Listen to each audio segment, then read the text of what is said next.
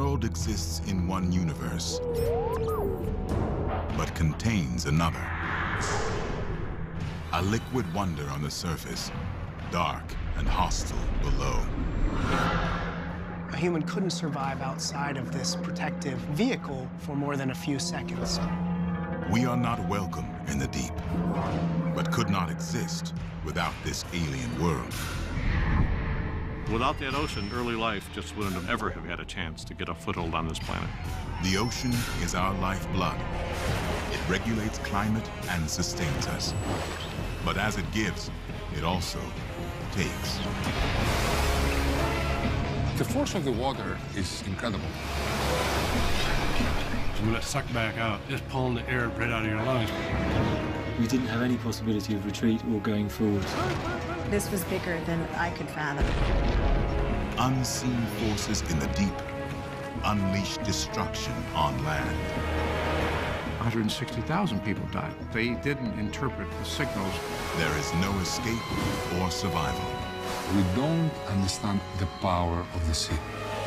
Until we fully explore Earth's last frontier to uncover the secrets of the underwater universe.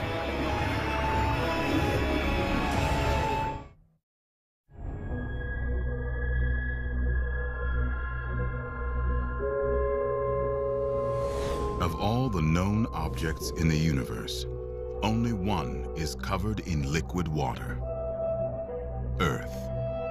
Just far enough away from the sun so it doesn't all evaporate. Just close enough so it doesn't all freeze. Scientists agree that there are about 326 million trillion gallons of water on Earth. But they disagree as to where the oceans came from. Some say water was delivered in the form of ice by comets. Others say that water was already present when the planet formed 4.5 billion years ago and gradually floated up to sit on the top of the rocky crust. What lies beneath the ocean's surface? A mysterious world, hostile and mostly off-limits to air-breathing humans. You go a few miles down and you're a totally unfamiliar world. And by unfamiliar, I mean there are things there in the darkness and the remote parts of this planet that you can't even dream of.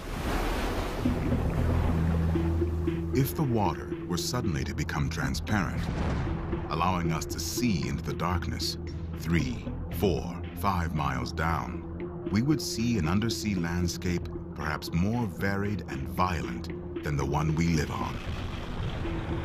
What happens here has a direct impact on the course of history. Since the origins of man, tiny humans have clung to the edge of a watery world, trying to survive and outwit forces immeasurably larger than us. Nothing epitomizes the extreme of these forces more than 7 deadly seas. 7 lethal locations where the ocean repeatedly demonstrates how easy it is to swamp us, sink us, drown us, and crush us. To better understand the dangers above, we must know more about what lies below. Exhibit 1. The first destination on the 7 deadly seas is the Java Trench. 1,600 miles long, it arcs south from Burma to Sumatra. If you could see 5 miles under the Andaman Sea, you'd see a deep canyon where 2 of the Earth's tectonic plates come together. Most people would think the Grand Canyon was one of the greatest trenches on Earth, but actually any of the trenches in the oceans are much deeper and wider than the Grand Canyon would be. Geological fault lines like this one are where tsunamis are born.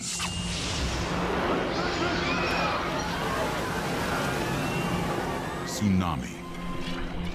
Like a monster rising from the depths, the sea itself is suddenly set in motion on a scale that demonstrates how puny humans really are.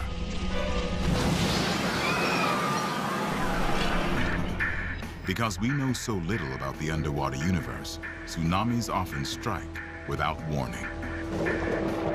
Before December 26, 2004, no one knows or even cares much about the Java Trench. But at 3 o'clock that afternoon, it gets our attention. A sudden jolt from deep within the trench generates a massive submarine earthquake. 9.3 on the Richter scale. It's more powerful than all the quakes anywhere on Earth for the prior 5 years combined. Using an array of underwater microphones placed years earlier, scientists record the sound it creates in the abyss 25,000 feet down.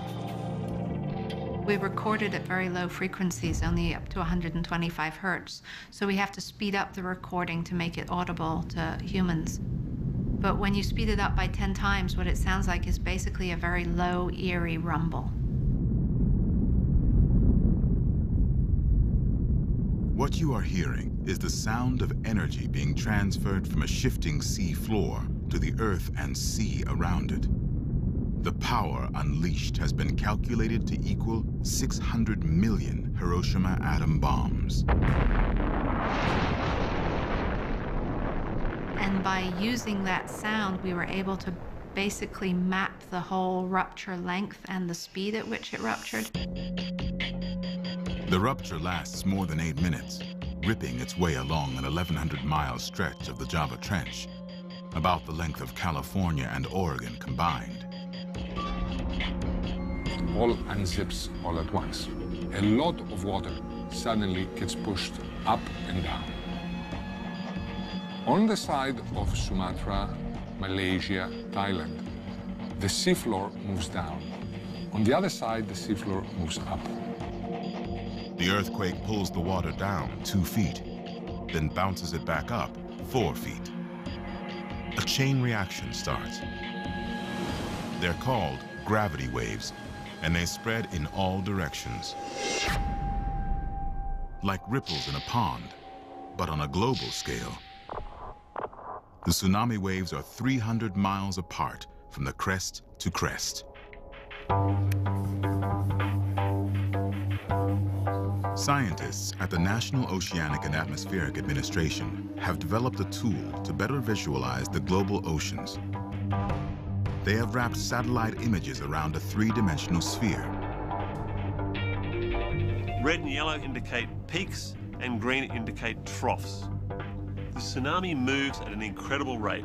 It's the fastest physical phenomenon we know, as fast as a commercial jet. The reason it moves so fast is because it's not moving water, it's moving energy. Just like sports fans doing the wave, the energy is passed from person to person, circling the stadium faster than any human could run.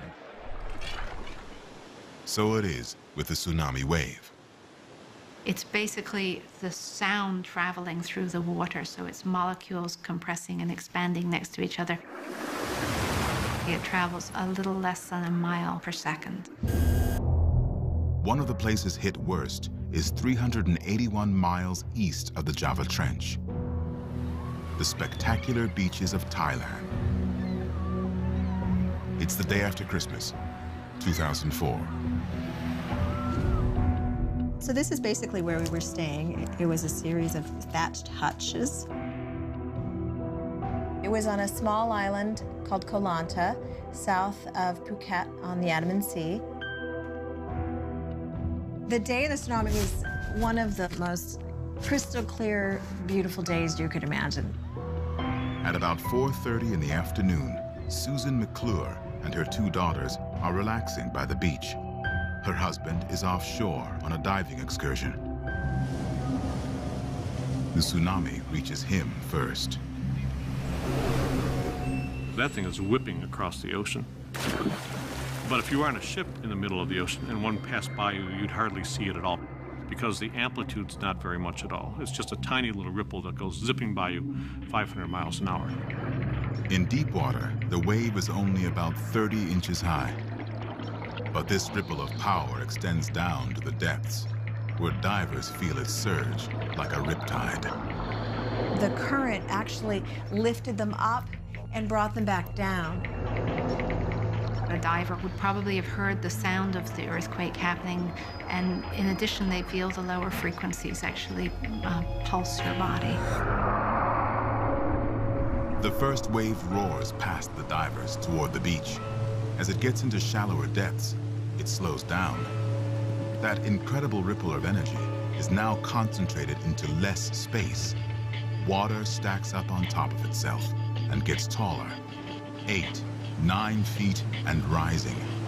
Just in front of this towering wave is an equally oversized trough. The leading edge is what's called a negative or depression wave.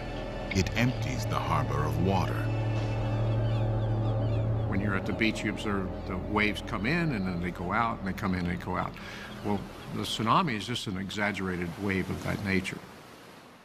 And this time, instead of a wave coming ashore every 6 seconds, it's coming ashore every 15 minutes.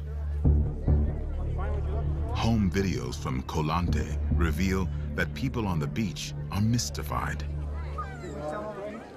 Then they see it. The wave's leading edge approaching from the distance, almost 15 feet high. What they can't see is that behind that looming wall of water, the entire sea level is elevated. Susan McClure is lounging in a hammock. I might have seen somebody running. I really can't tell you what happened and why I stood up, but I did, fortunately, and I saw this incredible wave coming. It was so big, and it took a long time to realize what it was. It was the most interesting thing you'd ever seen. You couldn't not look at it. And there was a boat about 300 feet or so from us, and it just smashed it.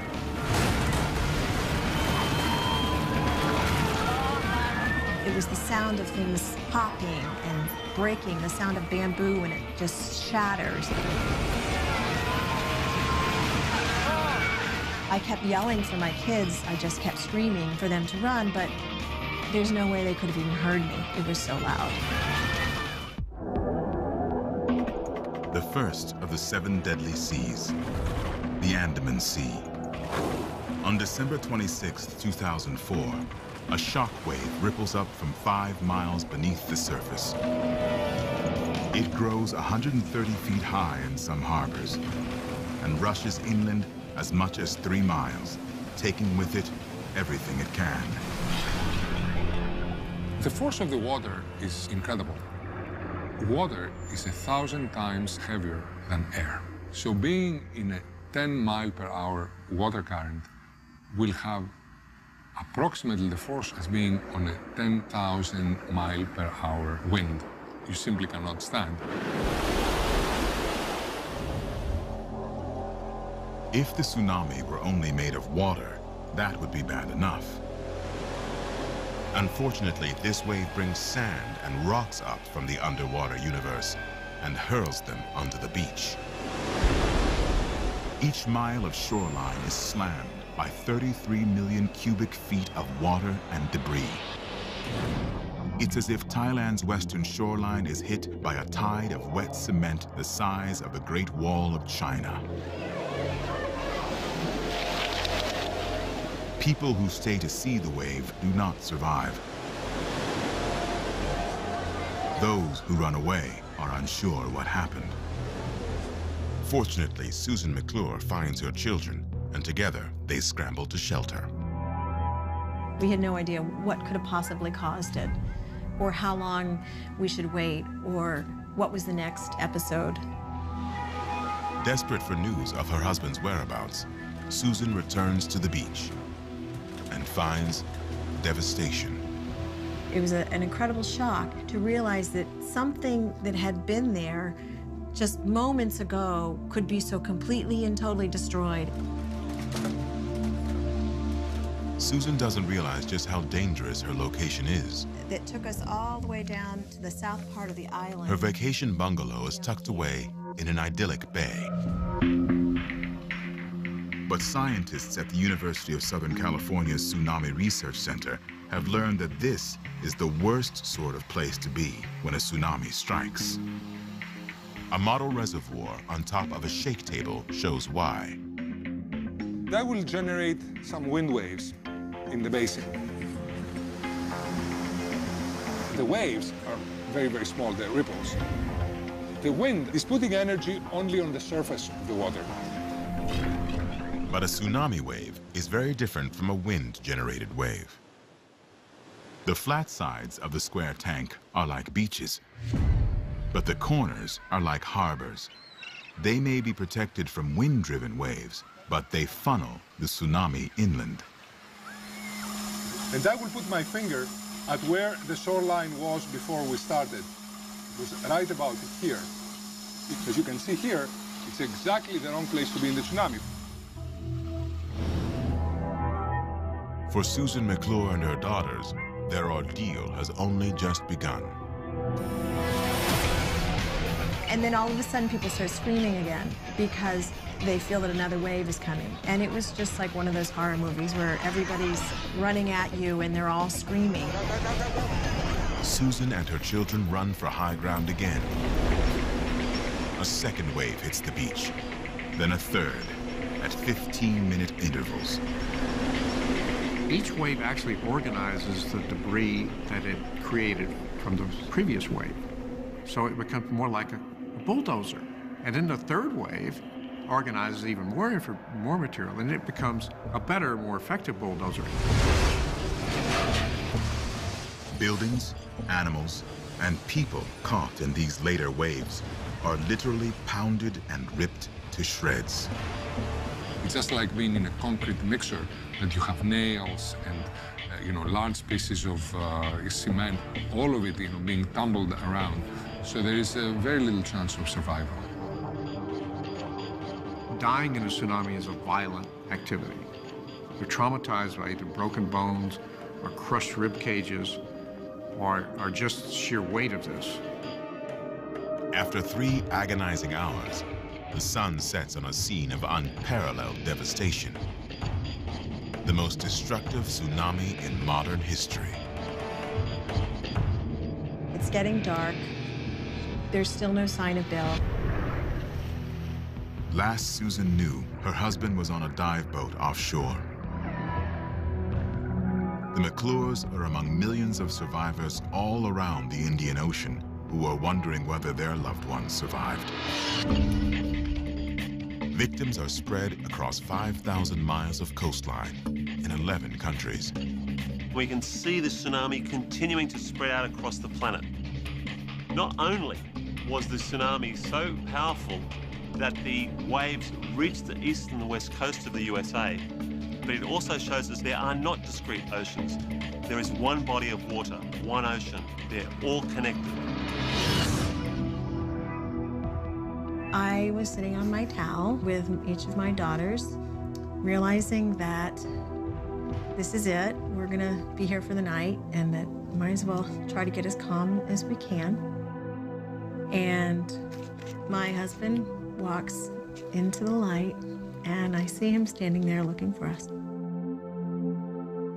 And I turn around, and 150 people start clapping.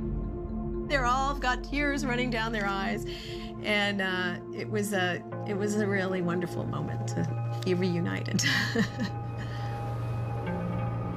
Not all are so lucky. Over 220,000 people die in the tsunami. No part of the planet is unaffected by this massive surge from the underwater universe. We don't understand nature as well as we think we do.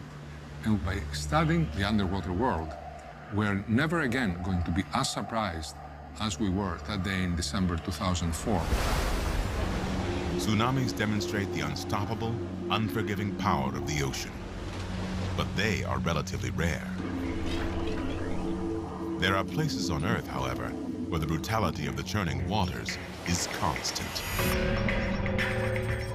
The second of our 7 deadly seas is between the southern tip of South America and Antarctica, the most violent stretch of water on Earth. It's just an incredible place on this planet where the winds just whip routinely 60, 70 miles an hour and more.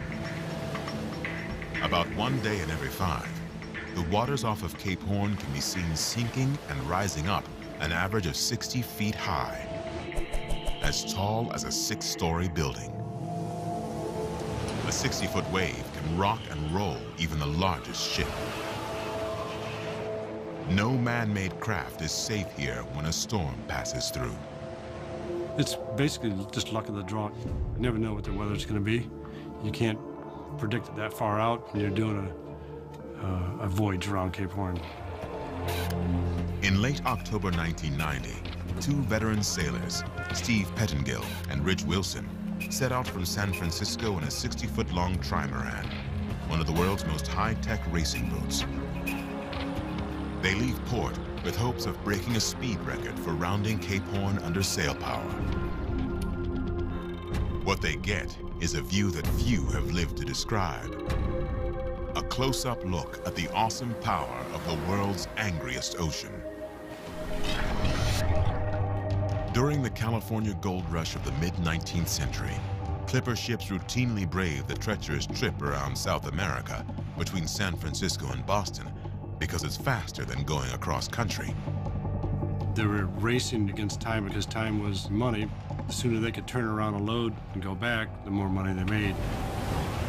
The speed record for this 15,000-mile voyage is 76 days and 6 hours, set in 1853. Just over 3 weeks into their voyage, Pettingill and his partner are 3 days ahead of schedule, well on track to breaking the speed record. Then the trimaran turns east and begins the approach toward the narrow stretch of ocean between Cape Horn and Antarctica. One of the problems with Cape Horn is currents are so strong and it doesn't take long for it to build up really tall seas. Pettingill and Wilson are being propelled eastward by the world's largest and strongest current, the Antarctic Circumpolar Current, or ACC. Satellite images of the South Pole give a clue as to why the ACC is one of the world's deadliest currents. If we bring Antarctica up, you can see that it's the only place on the planet where water can move around unimpeded. There are no land masses to block the passage of the water. The current chugs around Antarctica at only 2¼ miles per hour or less. Not very fast, about the speed of a man taking a stroll. But this current is like a freight train in low gear, massive and unstoppable. It carries 130 million tons of water per second towards Cape Horn. It's hard to comprehend how much water it is. If you took all the freshwater rivers, so the Amazon, the Nile, all these large rivers, put them all together, the amount of water through those rivers per second, multiply that times 150, and that's equivalent to what the ACC is. It's a magnitude that we're not quite used to.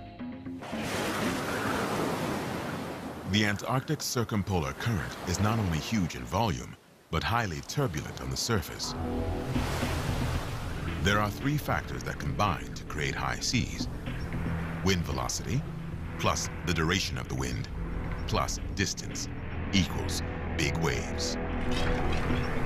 The thing that builds up the wave height and the current speed is the amount of uninterrupted distance where the wind can blow. It's like the idea that if I'm pushing something, the longer I have to push it, the faster I can get it going. These continuous winds blow the circumpolar current around Antarctica, making it a very dangerous place to be. But as Steve Pettingill and Rich Wilson approach the narrow channel south of Cape Horn, they encounter an added element of unpredictability. It wasn't so much the waves and the wind that started to be the problem. It was the waves coming from a different direction every couple hours. The prevailing waves are 60 feet high from the west. Then a monster rolls in from the south, much taller than the others. You could hear this thing roaring at you. It sounded like a freight train kind of gonna run you over.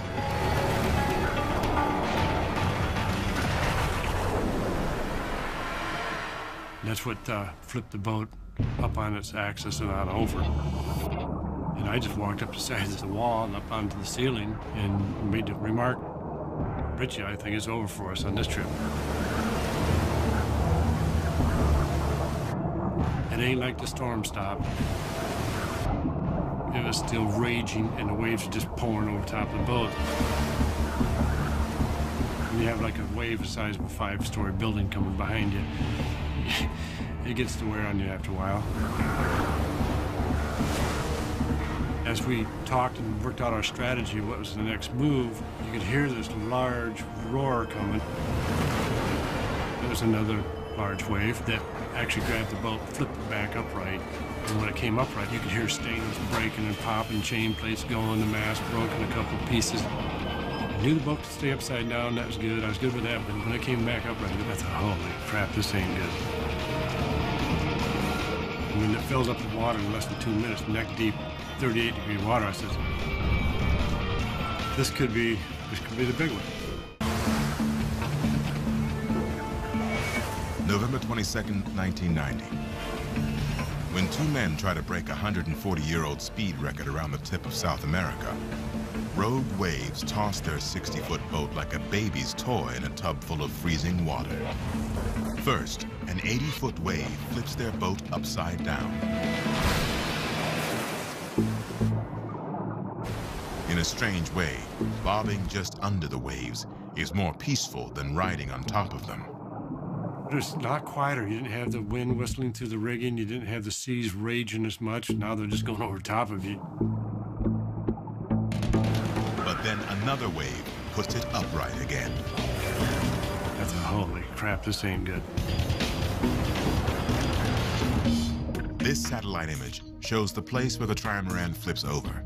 It is the narrowest part of the Antarctic circumpolar current, with only about 600 miles between the Andes Mountains to the north and the Antarctic Peninsula to the south. So this huge body of water is making its way around the pole, and it reaches this pinch point between South America and Antarctica. The water is forced through this passage, gathers velocity, and the wind continues to blow and churns up the surface water.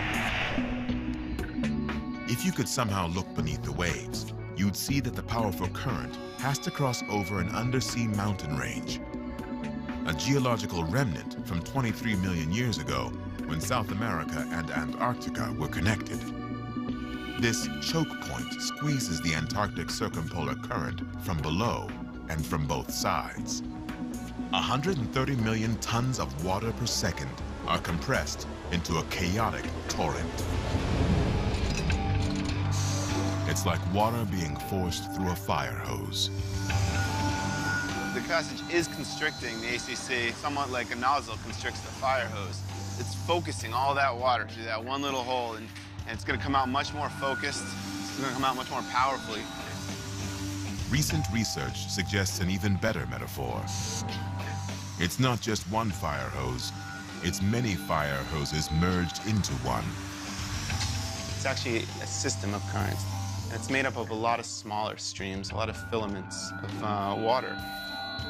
The fewest would be in Drake Passage, where all of a sudden these 10 filaments of water have nowhere to go but through this small opening. Add to this frequent storms passing through, with winds pushing waves in different directions. These confused seas make for waves like the ones that flip the trimaran. Pettingill and Wilson spend 4 excruciating hours in 35-degree water before their prayers are answered. Crewmen on a cargo ship caught in the same storm spot them, and the 2 sailors are finally snatched from the high seas. During the harrowing rescue, Steve Pettingill manages to grab his waterproof camera. I've got some pictures from that little 35mm camera. You see that the containers on the back of the ship were smashed in. Some of the containers, even too high on the aft deck, had the top stowed in. This ship weighed 44,000 tons, and it was getting kicked around. I mean, it's unbelievable. Even the largest ships that humans can make are like playthings when they venture out onto the unpredictable ocean. I mean, you gotta really have yourself pretty sorted out to go around Cape Horn. It's not one of these things where somebody should just say, hey, I would like to go see Cape Horn. My suggestion is buy a postcard. Most sailors know the risk. But what is harder to understand is that the underwater universe can also reach up to do its dirty work in the air and on dry land. There's nothing that happens in that underwater universe that doesn't impact something that happens on land. And conversely, there's nothing that happens on land that at some point doesn't come back and impact that underwater universe. This is the third of the ocean's 7 deadly seas. Most of us think of a hurricane as being made of wind. But the destructive force also comes from the ocean. Hurricane Alley is where tropical winds arrive from the east, warmed by the African sun. All the planet is trying to do is cool down. The sun's beaten down on the sands of the Sahara, beaten down on the tropical ocean water. So there's a lot of heat down there. The Earth wants to get that, cool down. Best way to do that, send it up north where it's cold. Now, you can do that a couple ways. You can put it in the ocean and send it up by currents. Currents, though, move very slowly. And the other way to do it is through the atmosphere. The neat part about hurricanes is that they are literally picking up huge amounts of water and heat from the ocean and then carrying it in these swirling bundles up to the north really quickly. When these swirling bundles of heat and humidity strike land, dumping water where people live, disaster almost always follows. I'm a meteorologist at the NOAA Hurricane Research Division in Miami. And basically our job is to figure out what makes a hurricane tick. Why do they go where they go? And why do they get as strong as they get? One of the most destructive hurricanes to ever hit the United States is Katrina in 2005. She makes her first landfall near Miami, Florida on August 25th, with more than 16 inches of rain and sustained winds of 75 miles per hour. The eye wall of the storm, the most intense part of the storm, was actually over my house for a few hours. I'd say we were a little bit underprepared. Jason Dunyan and his fellow storm trackers closely monitor Katrina as she leaves Miami, crosses Florida, and then passes into the Gulf of Mexico. They predict the storm will soon veer north toward the coasts of Louisiana and Mississippi, home to 500,000 people. What they don't know is exactly how powerful Katrina will become. A storm will intensify if it can find enough high-octane fuel. You know, warm ocean waters, you can almost think of it as the gasoline for the hurricane. The surface temperature of the Caribbean Sea is often 80 degrees or higher. The hurricane sucks up moist tropical heat from the surface. Wind speed begins to increase as cooler air rushes in underneath the rising warm air. Those incoming winds bring in more moisture, which sustains the cycle and intensifies the storm. The only way to stop it is with cold water. A storm usually churns colder water up from the depths. This cools down the surface water. The hurricane runs out of fuel and dies. But something strange happens with Katrina. There is no cold water under the surface to slow her down. It turns out that Katrina has crossed paths with a deadly phenomenon deep beneath the waves, something called a warm core ring. When we talk about warm core rings, we're actually talking about warm water not only at the surface, but it could be 50, 100, 150 feet down into the ocean. These deep reservoirs of hurricane fuel are carried north from the equator by the Gulf Stream. As the Gulf Stream passes through the Gulf of Mexico, it turns a corner. Occasionally, it pinches off a large, warm, deep eddy called a warm core ring. These warm core rings are a lot like the swirling eddies that come off a canoe paddle as it slices through water. A rotating vortex drifting freely until it spins itself out. This drifting warm core ring is a massive vortex of thermal energy. When it encounters a hurricane, it acts much like the combustible chemicals on a match head. This flame reaches the end. You can think of the hurricane suddenly reaches that extra energy that it needs, and then it flares up. When we go from maybe a Category 1 hurricane to what we see now, this could be a Category 5 hurricane. Katrina's path coincides with not one, but two warm core rings. Hurricane researchers drop instruments into the heart of Katrina to measure wind speed. The results are alarming. These winds were up near about 170 miles per hour, gusting to at least 200 miles per hour. Katrina is already the 6th strongest hurricane ever recorded in the Atlantic. She has picked up 425 trillion gallons of water from Hurricane Alley. You can almost imagine this storm moving north towards Louisiana, pushing this wall of water.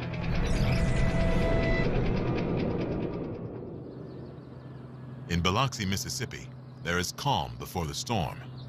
Ronald Baker, a 4th-generation shrimp fisherman, moves his boat to what he thinks is a safe bayou 3 miles inland, just like he always does when a hurricane is on its way. Basically, we put the bow on the beach like we are here now on the bank, and then we'll go and find a big tree up in the woods that's nice and strong, then we'll tie to it. And more or less it's a waiting situation, you know, to see just how bad it's going to be. You can see this water coming up here right now, and it is coming up quickly. I'm not going to stay here much longer, folks, because in fact, we need to back up now, Greg. The ocean was roiling. 55-foot waves were measured by one of our buoys, which is the highest we've ever recorded in the Gulf of Mexico.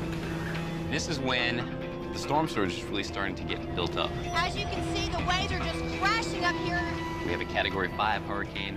We have a huge wind field. The water is on the rise. We can see this is really a disaster in the making.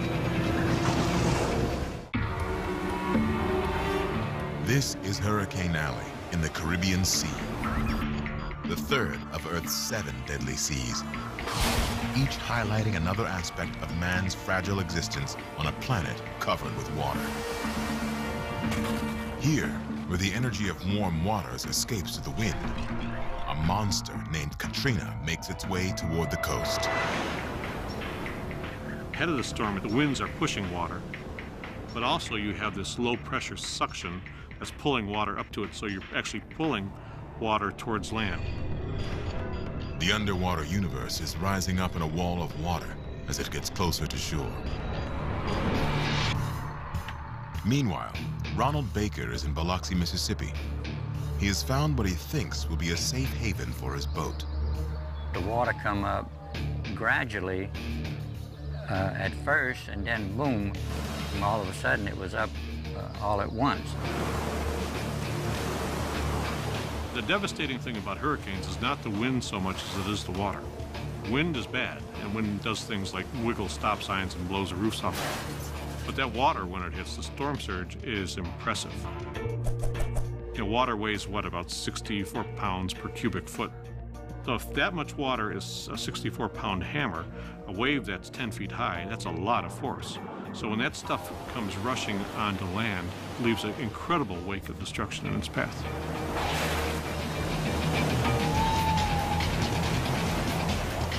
Katrina's storm surge hits 22 feet in Biloxi, reaching the top of the tree where Ronald Baker tied his boat. We saw people's furniture, fiberglass shower stall, we saw it go by. Even saw a wedding picture float by. We watched the people around us. They was trying to salvage their belongings and do the best they could. And it just happened so quick they couldn't do nothing, really. Baker's boat is slightly damaged. But his home, 1.5 miles from shore, is totally destroyed. Oh, Lord, it was just almost like a bomb come in, you know. Places like Biloxi, Mississippi were in that area where the maximum storm surge was really getting pushed up onto the lands. The terrain is so flat, and it's flat for miles inland, that a storm surge can really inundate a coastal area like that dramatically. By the time Katrina's floodwaters start to recede 7 days later, she has racked up $81 billion worth of damage and killed more than 1,800 people. Ron Baker has seen his fair share of hurricanes, but even he was shaken by Katrina. I mean, my grandparents never seen anything like Katrina. Like, I don't know what it is about the storm. It looks like they just, they get more aggressive, I guess you would call it. And it's just scary, it really is. Like a tsunami, this is the 7 deadly seas at their worst. A case of the underwater universe rising up on land into our homes where it doesn't belong. But what happens when we venture where we don't belong and try to enter its realm? Far beneath the waves, the crushing power of the underwater universe can be instant and final for human explorers. We've only explored about 3% of what's out there in the ocean, and yet we find all these incredible things. And so the question you have to ask yourself is that what's in that other 97%? The fourth of the 7 deadly seas is the Philippine Sea, south of Japan and east of Guam. The most hostile environment on our entire planet can be found here, the deepest spot in the ocean. If you could take away the Pacific Ocean, you'd see a gash in the Earth's crust almost 1,600 miles long, 43 miles wide, and up to 7 miles deep. As far below sea level as the ground below a commercial jet. This is called Challenger Deep, Earth's deepest abyss. It lies underneath 36,000 feet of water. The weight of that much water creates incredible pressure at the bottom. A human couldn't survive outside of this protective vehicle for more than a few seconds. Only once have humans attempted to visit this zone of death. 1960, a year before Alan Shepard became the first American to fly up and out of our atmosphere. 2 other explorers, 28-year-old Navy Lieutenant Don Walsh and Swiss engineer Jacques Piccard, head in the opposite direction, straight down. Their destination? Someplace even more dangerous than space, Challenger Deep. Their craft is a 6.5-foot diameter steel sphere attached to the bottom of a 50-foot tank. It's a bathyscaphe, kind of like a balloon, but made to float in water, not air. It's called Trieste. Imagine you take a steel cannonball and hollow out the middle, and then you crouch inside that with little portholes to look out of. 2 windows, one in the main compartment and one in the rear entrance hatch, will provide a rare glimpse at the undersea world, but they are also a structural weak point. The 2 explorers are a few hours away from learning just how unforgiving the underwater universe can be at 36,000 feet down.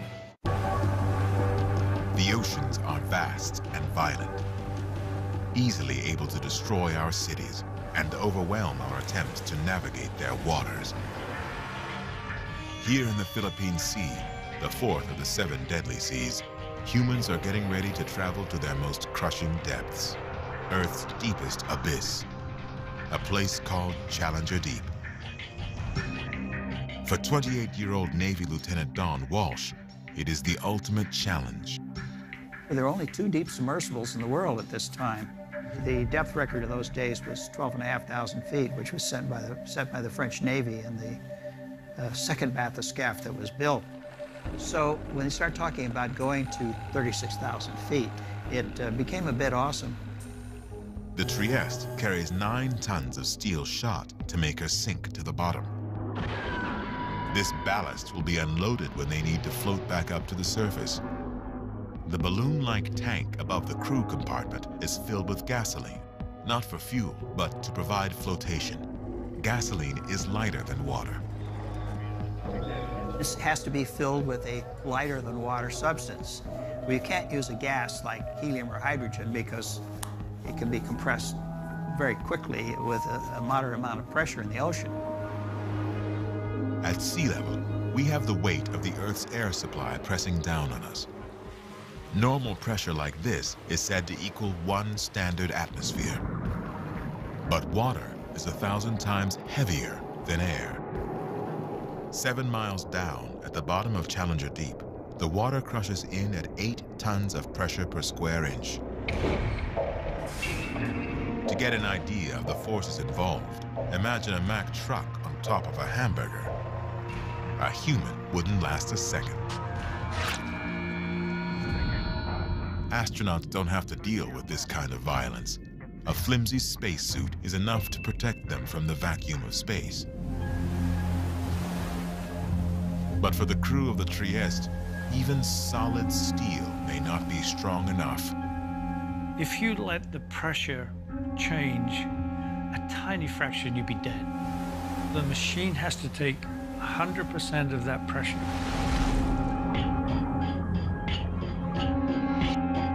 If all goes well, their mission into the depths will take 8 hours. They begin their journey in the epipelagic zone, the ocean's top layer. It's only 650 feet deep, the top 2% of the ocean. It's the brightest part of the sea, the most turbulent, and the most full of life. Below 650 feet, the Trieste passes into the mesopelagic zone. We maintained evidence of some light penetration, maybe down to 1,000 feet. But even in this fading twilight, there is plenty to see. If you turn on lights, you'll see a lot of, it looks like dust in the water, but these are critters, plankton. As you get deeper in the ocean, then you get into bioluminescence, where a lot of these critters have their own light organs. These animals have evolved an ability to see and be seen in a world of perpetual night. An internal chemical reaction releases a faint glow capable of attracting a mate or a meal.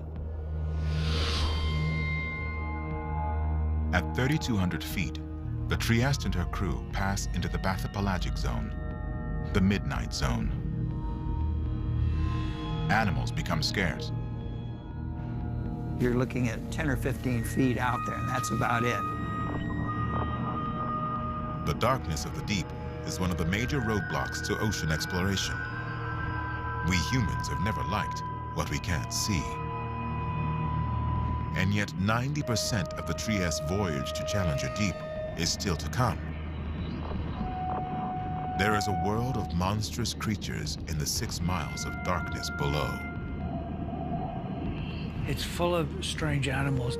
And unlike when you go into the forest, they don't flee, kind of come up and look at you. Oh my God! It's coming right at the ROS here. The bizarre animals in this zone thrive at pressures that could crush humans to a pulp. These animals are definitely well adapted to being under high pressure, those that have cavities that are filled with fluids.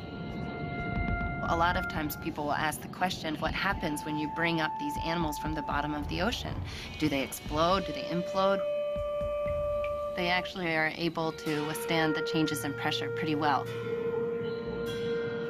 The Trieste, of course, is filled with air. Even a tiny hole in our main pressure hull or a small failure around the window would have been absolutely fatal and instantaneous. For an example of the worst that could happen, look no further than the USS Thresher, a nuclear attack sub built to dive deeper than any of her predecessors. But on April 10th, 1963, a problem causes her to sink below her intended maximum depth of 1,800 feet. Somewhere in the darkness, the Thresher's hull is crushed, like an eggshell, instantly taking the lives of 129 men. Crumpled pieces of the Thresher are eventually found scattered over the ocean floor, 8,400 feet down. The Trieste is well below that depth now. At 13,000 feet, she enters the abyssopelagic zone. It is a realm more hostile to man than the surface of Mars, yet it covers 56% of our own planet. It is Earth's primary environment, but only a few humans have risked all to come this deep. There's something in human genes which drives you to explore. The sense that you're seeing a piece of the planet that no one's seen before. You know, that gets to you. The bottom zone begins at 20,000 feet, almost 4 miles down. The two men inside the Trieste are the first humans to enter this zone. It's called the Hadal Pelagic, from the Greek word Hades, which means hell. As they look at the darkness through their plexiglass window, over 8 tons per square inch of pressure is pushing back at them. The only sound is their own breathing. Then they hear the one sound they dread the most. There was this huge bang, a real bang. We didn't know what it was. The Philippine Sea, the fourth of the Earth's 7 deadly seas. It is 1960, and 2 men are almost 4 miles down on their descent to the deepest place on Earth, Challenger Deep. There was this huge bang, a real bang, and we looked around, and we couldn't see anything obviously wrong. Don Walsh and Jacques Piccard are not the type of men to be scared off by a loud noise. So we decided to proceed ahead with the last 16,000 feet of the dive. What they don't realize is that the structural integrity of their submersible has been weakened, even as the pressure outside squeezes harder and harder. Every foot they fall is another record. 8,000, 9,000, 10,000 feet deeper than any human has gone before. 5 hours after leaving the surface, they are finally approaching bottom, 36,000 feet down. Scientists have only theorized about what they will find. They expect emptiness. You can see a reflection from the seafloor, and just before we landed, we saw a flatfish, like a small halibut. That was important because that type of fish would be a fairly high-order marine vertebrate, not an invertebrate, shrimps and jellyfish and so on. Those were expected. In a single glimpse, the crew of the Trieste has rewritten the biology textbooks. Scientists now know that strange creatures not only survive at great depths, but thrive in great variety.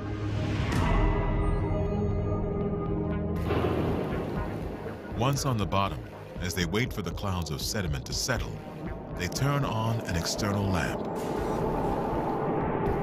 And then I could see this small crack on that rear window that was on the back of the entrance tube. The loud bang they heard was the 6-inch plexiglass cracking. The two explorers, unsure how long their craft can survive, examine their surroundings. Unfortunately, the view is clouded. It was like being a bowl of milk. There is so little turbulence down here that the silt they stirred up on landing refuses to settle. Nothing was moving. So after 20 minutes, we figured that we just didn't have that much time to spend down there if we were going to get back topside. They have no choice. They must begin their ascent. It is a long 3.5 hours before they reach the surface. No manned vehicle has been back to Challenger Deep since that one trip in 1960. It is simply too risky. The unexplored territory under the oceans equals all of our land mass, plus the moon, plus Mars combined. The next frontier is to start exploring and using this other 2/3 of the planet. The technical challenges of manned exploration are enormous. We can bear in mind this design was locked in. But some visionaries say trips to the ocean floor will eventually become commonplace. Maneuvering through such depths, instead of simply going up and down, requires a new generation of dive craft, as different from the Trieste as an airplane is from a balloon. So says veteran submarine designer Graham Hawkes. We need to build things that look like aircraft. Hawkes deep flight vehicles are made out of carbon fiber that can withstand millions of pounds of pressure. Lightweight and streamlined, they fly through the depths like a fish. If you look at a manta ray, you see a flying machine. This is a prototype of the ultimate submersible, Deep Flight Challenger. Someday soon, Graham Hawkes hopes it will be able to fly 7 miles down to Earth's last frontier, Challenger Deep. But until that time, the ocean depths will remain the deadliest spot in the underwater universe. The ocean floor might seem like an alien moonscape filled only with strange creatures and eerie silence. Yet incredible mayhem occurs here on a regular basis, the result of geological forces deep in our planet's molten interior. The oceans are anything but dormant. The ocean floor is probably the most dynamic place on the planet. Earthquakes and volcanoes constantly erupting at all different depths. The fifth of the ocean's 7 deadly seas is on the other side of the planet, the Aegean Sea, between Greece and Turkey. Underneath the surface is a 200-mile trench. Here, fire meets water, with devastating results. Today, volcanic islands in the Aegean are a popular tourist destination. But this place has seen unimaginable violence. Along the South Aegean Arc, there are volcanoes forming all the time. It's like a volcano nursery. And this part of the Mediterranean has a notorious history. 3,600 years ago, the island of Santorini is a center for maritime trade throughout the known world. The culture that thrives here, known as Minoan, is the most sophisticated of its day, with unique art, architecture, and sports. The volcanic ash has preserved some of the murals, and the story that we can get out of the murals and the jewelry is this civilization based on love of life, music, birds, happiness. For 1,000 years, the sea gives these people their livelihood, until one day, it takes their lives. 3 million years ago, there is no Santorini. There are only 2 sections of the Earth's crust colliding in slow motion underwater. One plate is diving under the other plate and being subducted. And as the underwriting plate goes down into the mantle, it starts to melt, and blobs of that melting plate rise up and break through the crust above it and form volcanoes. We are very familiar with explosive volcanic eruptions into the atmosphere, but volcanoes deep in the underwater universe are much harder to see. Before 2004, no one had witnessed an actual submarine volcano in its act of violence. But in that year, oceanographers from NOAA sent a camera 1,700 feet down to an underwater mountain named NW Rota 1 in the Eastern Pacific. Suddenly, there was a huge burst of hot, cloudy water coming out of this pit.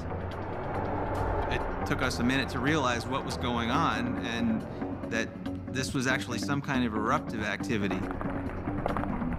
The images that come up from the abyss are stunning and unprecedented. Nobody had ever really seen an active deep water eruption before.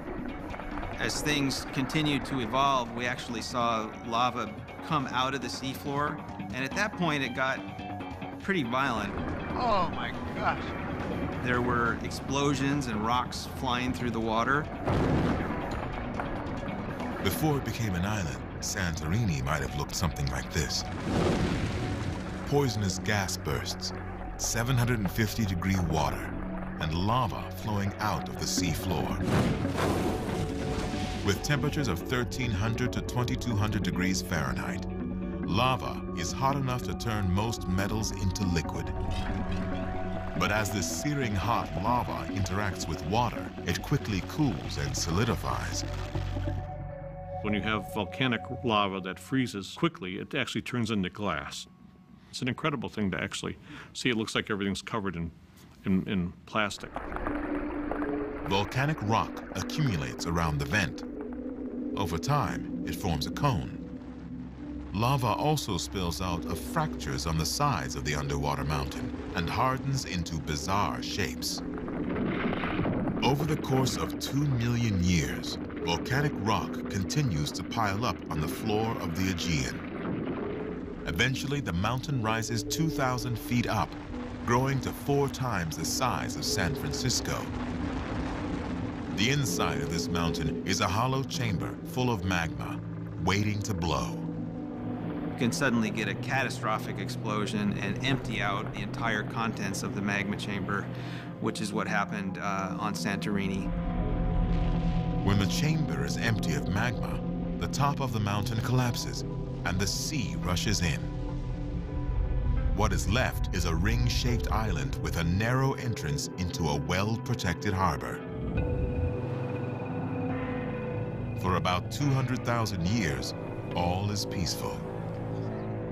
In 4000 BC, sailors find this beautiful island and start to live here. By the start of the Bronze Age, 1,000 years later, they have turned the underwater volcanic caldera into an important seaport. Santorini was the main trading center of the Eastern Mediterranean, or of the world for that matter. But 1,200 feet below the bustling harbor, incredible forces are gathering once again. These people have built their seaport atop a massive time bomb. The 5th deadly sea, the Aegean Sea. A place where geological power meets the power of the ocean, creating a deadly combination. 3,600 years ago, subterranean forces gather strength. Enormous pressure builds under the flourishing seaport of Santorini, an island colony of the Minoan civilization. Home to as many as 20,000 men, women, and children. On Santorini today, archaeologists are excavating an ancient Minoan city. Parts of the island have been buried under 100 feet of hardened ash. You find all that murals and artwork, no bodies. The fact that there's no bodies makes us think that they knew that there was an eruption coming and they evacuated. Generally, a large explosive eruption like the one that occurred at Santorini won't come out of the blue. There will be an increase in earthquake activity and an increase in kind of the thermal output of the volcano, which may be in the form of hot springs or fumaroles. And so it's likely that the Minoans noticed that the volcano was waking up. The first sign might have been huge bubbles coming up from the 1,000-foot depths of the caldera, turning their busy seaport into a death trap. In an extreme case, if you had enough gas in the water, there's a significant danger to vessels passing overhead because the buoyancy of the vehicle could be compromised by the creation of gas, either from the magma itself or from the seawater flashing the steam. Submarine volcanic eruptions are also known to produce sulfuric acid and deadly concentrations of carbon dioxide. Minoans trying to escape by boat must have found hot, noxious fumes roiling up from the water around them. When the full explosion finally hits, it strikes both above and below the water. The Minoan eruption of Santorini is colossal. It is now considered to be the second largest volcanic eruption in recorded history. The force of the eruption is 40 times greater than the atomic blast at Hiroshima. As the island collapses, an underwater avalanche kicks up a wall of water, a tsunami. The size of the wave is about 200 feet, the crest of the wave above the water level, and as much as 150 feet, below the water level. The wave moves at 150 miles per hour, easily overtaking any boat trying to sail away. they had one chance to surf this huge wave for several kilometers, some of them might have survived. But even those who make it all the way to the main Minoan capital on the island of Crete are not safe. It was the beginning of the end of their civilization because the society could not recover. After the eruption, all that remains of bustling Santorini are island fragments. Many scholars believe that when Plato wrote of the sunken civilization of Atlantis, he was describing the Minoans who died on Santorini. The most plausible connection to the theory of Atlantis is the Minoan race. One civilization destroyed by a volcano born in the sea. Could it happen again? Oh yeah, Santorini is absolutely still active. In the Aegean, in the center of this ring of islands, 1,000 feet under the water, the volcano is gathering strength. It's just a matter of time, some experts say less than 100 years, before it wreaks havoc again. When underwater volcanoes reach up from the depths to sow death and destruction on land, they usually give some hint as to the impending doom. That there is another killer lurking beneath the surface in our underwater universe that is devilishly unpredictable. Giant whirlpools have haunted the dreams of sailors since ancient times. Powerful, inescapable, appearing without warning to swallow whole ships. These monsters, called maelstroms, appear in legends across the planet. But giant whirlpools are real and dangerous. In the North Atlantic Ocean, near the coast of Maine, is the 6th of the 7 deadly seas. Here you'll find some of the world's most extreme tides, pulling trillions of tons of water up more than 50 feet into rocky harbors. Sometimes, a serial killer emerges from the depths. The locals call her Old Sow. She gets her name from the sound she makes when she's active, like a hungry pig sucking down food, or in this case, human lives. It's not unusual when someone gets lost in the water here to either not find the body at all or for it to take several days to find. She has claimed at least a dozen victims over the years. Some days, there are only tiny whirlpools known as piglets. On other days, Old Sow herself appears, usually 10 to 15 feet across, but she's been observed to grow 250 feet wide. It doesn't look too bad, and then all of a sudden, boom, and we've actually heard accounts of people going along their boat, and suddenly a 12-foot hole opens up. I was 17, and it was in the summertime when I was going to go fishing up to one of my favorite spots, up to Kennel's Head. To get to Kennel's Head from Eastport, you gotta go past the spot where Old Sow lurks. Whether it was there, whether it wasn't there, whether it was acting up, you never really knew. As he passes Deer Island Point, he can hear a noise even louder than his 12-horsepower motor. Kind of a whooshing and whirring noise, and that's when I approached it closer and found out that it was opening up. I was no more than 12 feet away from actually looking down into the throat of Old Sow. You could almost feel the spray coming from the center out. The idea of getting sucked into a whirlpool fills many people with horror. It is one of our earliest fears. The most common vortex that we experience in everyday life is when the plug is pulled on a drain in a bathtub and the water is sucked down the drain. And when you see that funnel shape, you assume that the water is going down that drain and that you can be sucked into it and pulled down to the bottom of the ocean. The whirlpool in your bathtub and Old Sow are both products of the same two physical processes. First, gravity. Heavier things sink below lighter things.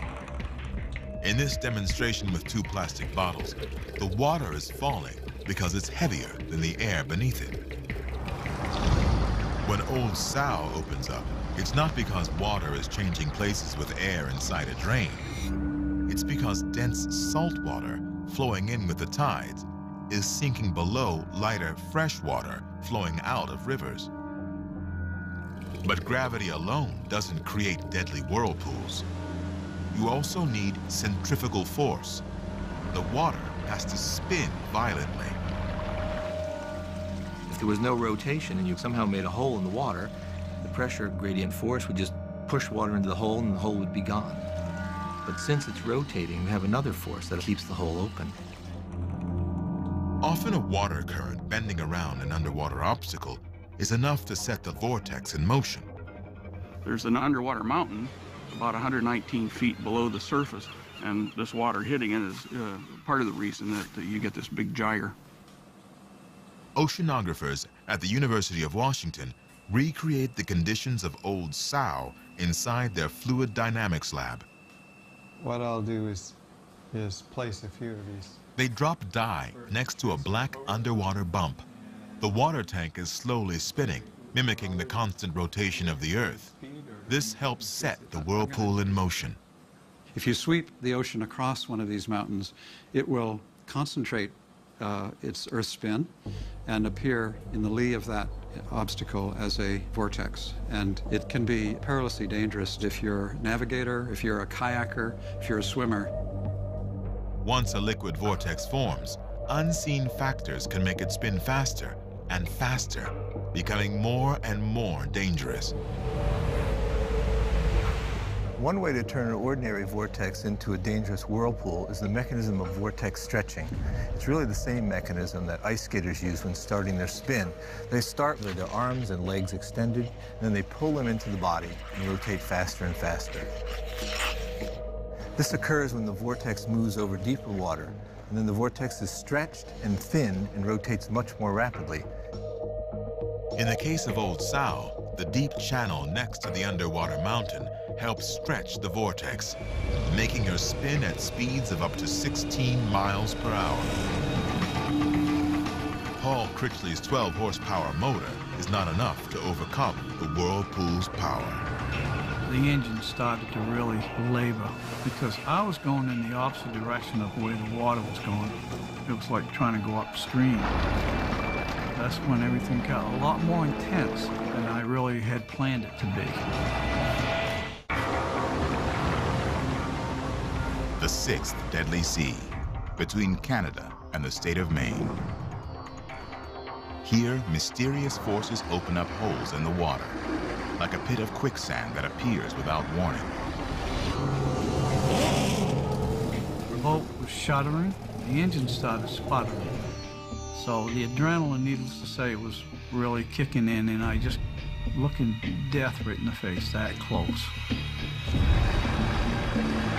17-year-old Paul Critchley believes he is moments away from being sucked into a deadly whirlpool. Oceanographers at the University of Washington dropped two objects, a heavy gray ball and a lightweight yellow ball, into a simulated whirlpool. What happens is surprising. The lighter object slides down to the center of the vortex, but the heavy one doesn't. The object floating low in the water is going to be flung outward, and the boat floating high in the water is going to sink down to the center of the whirlpool. So a survival strategy, if you're floating in a whirlpool, would be to drop your anchor a bit and hope that it gets flung out and carries you with it up the hill and back home again. Paul Critchley doesn't know the physics of whirlpools, but he does know how to coax extra power from his outboard motor. When I grabbed the tank and held it straight in the air and let it gravity feed right to the engine and get my butt out of there. I escaped the jaws of death right there.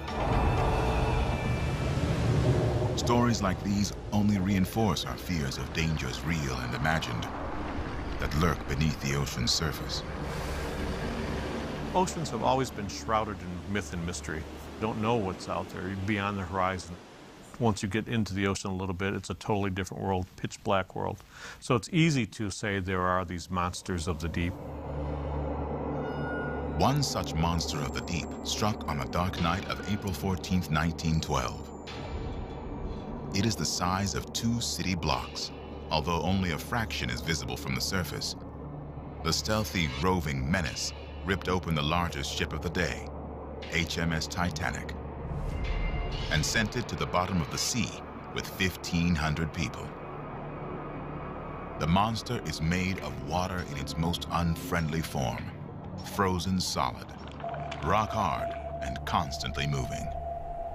Now imagine an entire sea made out of this deadly material. The 7th deadly sea is the Beaufort Sea, at the southern edge of the Arctic Ocean. A sea of ice most of the year, a frozen trap just waiting for foolish humans. Many explorers have found that out the hard way. You know, they would bring their ship up there, get locked into the ice, and then hopefully circulate around, and then make their way to the North Pole and back. If they didn't get that calculation exactly right, it's not very good. The Beaufort Sea is part of a vast frozen wasteland, an ice cap that has hidden the top of our planet for at least 700,000 years. What we're looking at here is pack ice in the Arctic at the height of summer. At this time, about 3.4 million square miles is covered in ice, about the same size as continental USA. By midwinter, that pack ice has doubled in area. Seen from above, it is barren and white. Seen from below, it is a hard shell atop a frigid polar ocean. A complex food chain has evolved in water that rarely gets above 32 degrees Fahrenheit. Without protective underwater clothing, a human would suffer crippling hypothermia within minutes.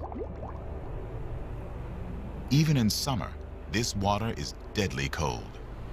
But as the days get longer, the ice cap melts.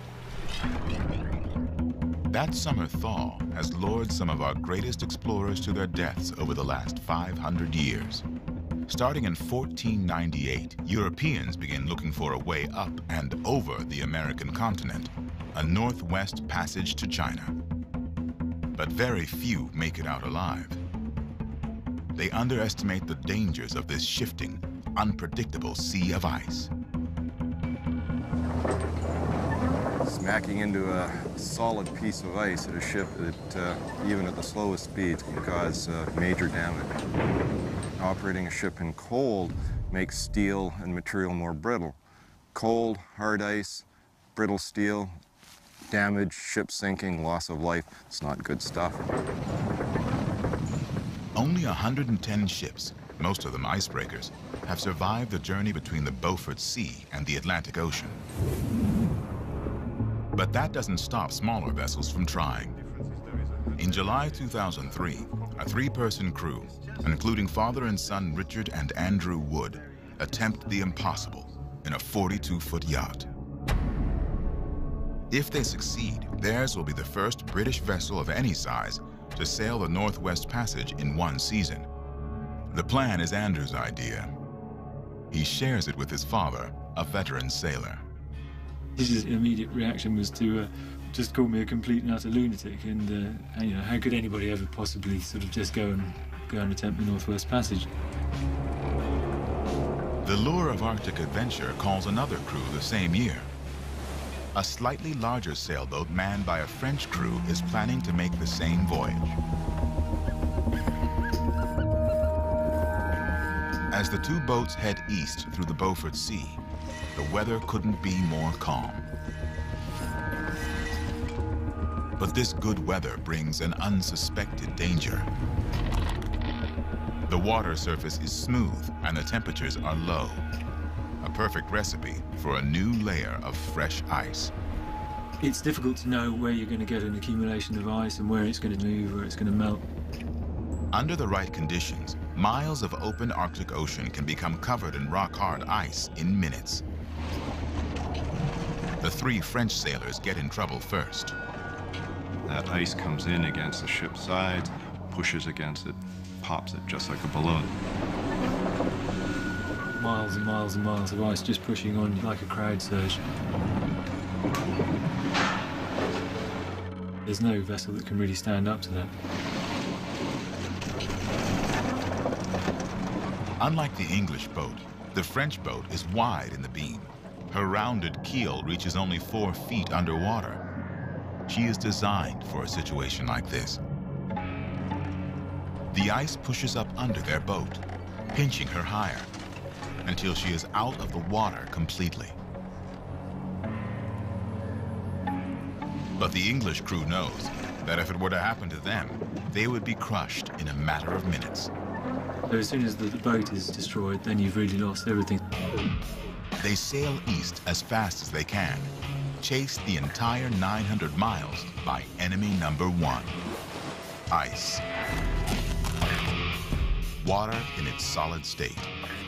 The only substance that not only gets harder as it grows colder, but also bigger and lighter. The reason is hidden in the water molecule itself. 2 atoms of hydrogen attached to 1 atom of oxygen. As temperatures drop, strong bonds form between neighboring hydrogen atoms. Molecules line up into a lattice. You can think of that the oxygen atoms are each one of these blue spots here on this ball. But as ice freezes, then these hydrogen bonds between those individual oxygen atoms starts to lengthen and you actually grow more space. And this is why water is less dense in its solid form than in its liquid form. Because ice is less dense than water, it floats. But it can also be shockingly sturdy and sharp.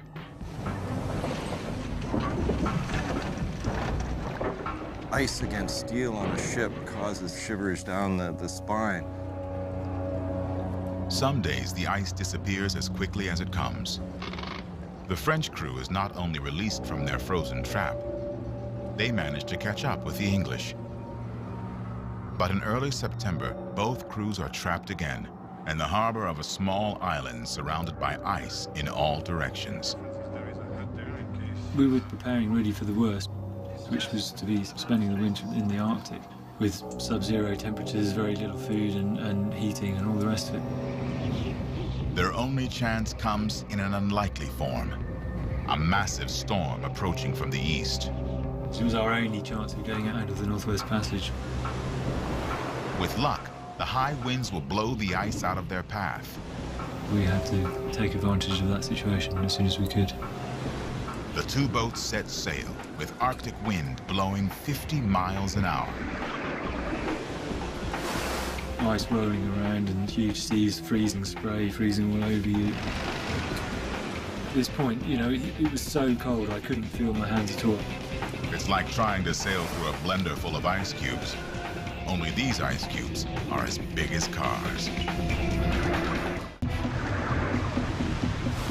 In 2003, 2 yachts under 50 feet long set out to conquer the fabled Northwest Passage, where so many others have failed. 6 weeks later, they are 400 miles into their journey.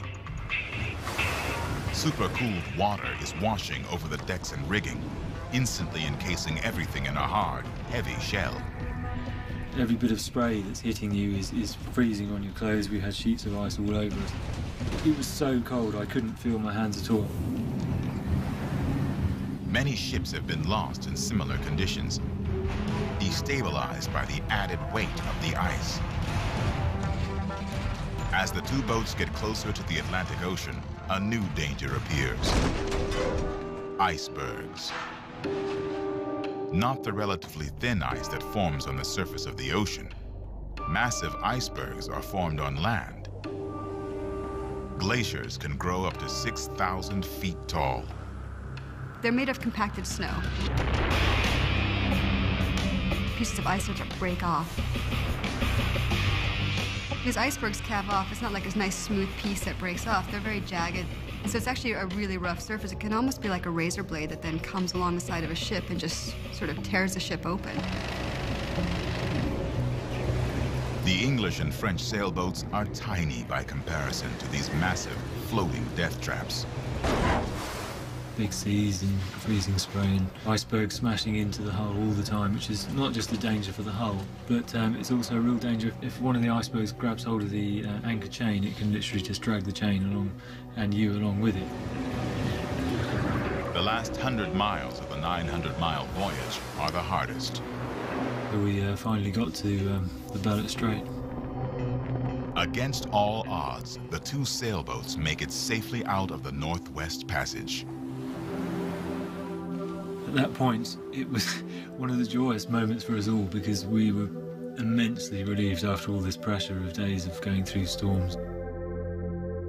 We were actually the first British vessel ever to return back to British waters via the Northwest Passage. Whether more boats will soon be sailing the Northwest Passage remains to be seen, because the underwater universe at the top of the world is undergoing momentous change. The water is getting warmer, and the ice cap shrinks more and more each year. We're actually not melting just the marginal sea areas away, but we're now starting to penetrate into the Central Arctic Ocean, which is in regions where we've never seen ice loss before. The Beaufort Sea is more open to shipping than ever before in human history, but that doesn't mean sailing in these waters is safer.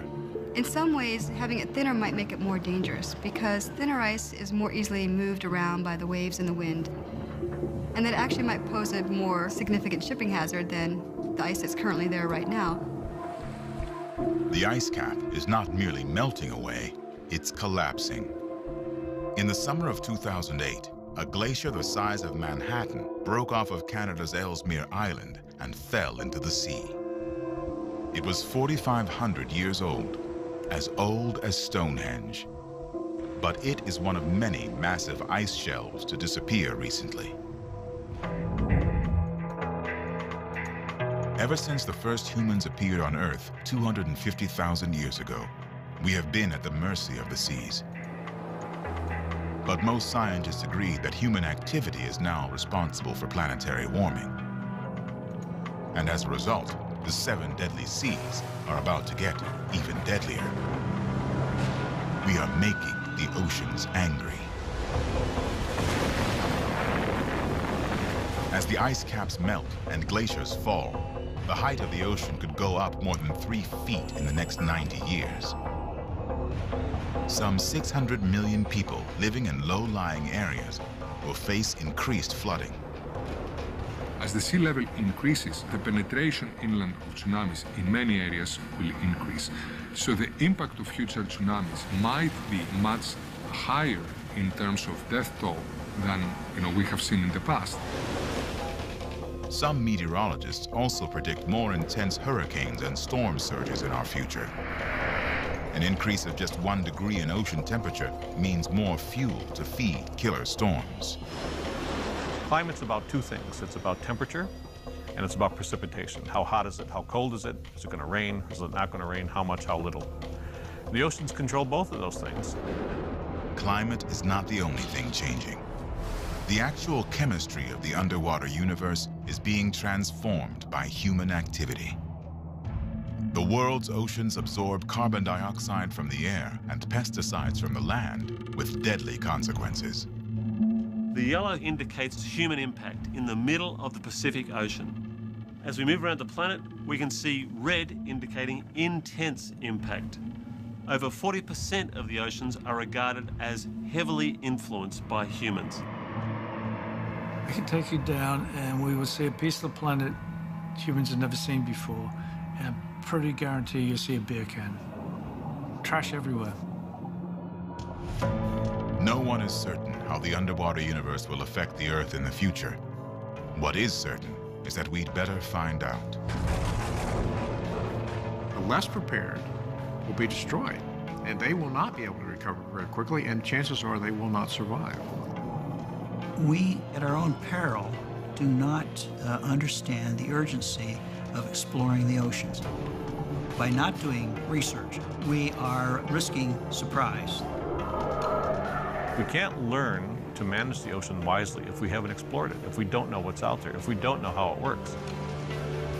The underwater universe will not hesitate to destroy us. Those who have come face to face with its awesome power and survived know how to treat it with respect. There's just something about some waves crashing on the rocks. There are moments where I get a little anxiety when I think about if the day had been different, or if I had tripped or fallen. Out in the ocean, you don't have total control of what's going on around you, and that's for sure. I mean, you got to deal with it as it comes. You always wonder what's down there, you know? I'd rather be on top of the water than under the water, I know that.